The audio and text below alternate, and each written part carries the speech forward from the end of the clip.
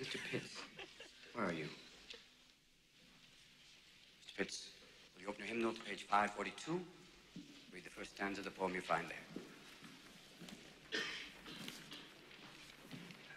To the virgins to make much of time? Yes, that's the one. Somewhat appropriate, isn't it? Gather ye rosebuds while ye may. Old time is still a-flying. And this same flower that smiles today, tomorrow will be dying. Thank you, Mr. Pitts. Gather ye rosebuds while ye may.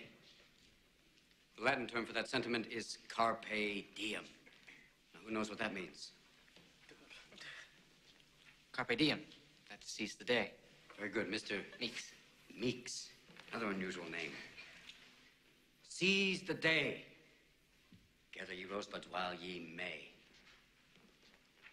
Why does the writer use these lines? Because he's in a hurry. No. Ding! Thank you for playing anyway.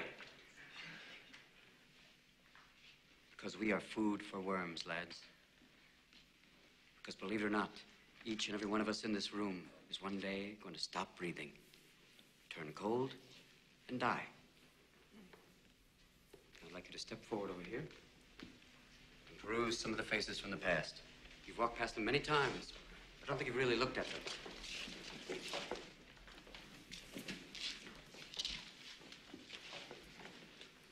They're not that different from you, are they? Same haircuts, full of hormones, just like you. Invincible, just like you feel. The world is their oyster. They believe they're destined for great things, just like many of you. Their eyes are full of hope, just like you. Did they wait until it was too late to make from their lives even one iota of what they were capable? Because you see, gentlemen, these boys are now fertilizing daffodils. But if you listen real close, you can hear them whisper their legacy to you. Go on, lean in. Listen.